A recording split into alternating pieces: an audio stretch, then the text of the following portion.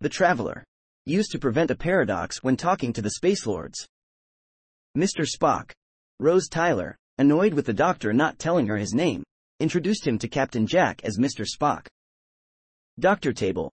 Used while trying to get a Neanderthal out of a hospital, claiming to be an expert in a rare disease that the man was suffering from.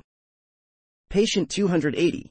His given alias during his imprisonment at Hesgard Institute. Hal Gryden. While on the planet Arcanus Major, the Doctor adopted the name of this fictional newscaster to broadcast a message of peace to the people of the world.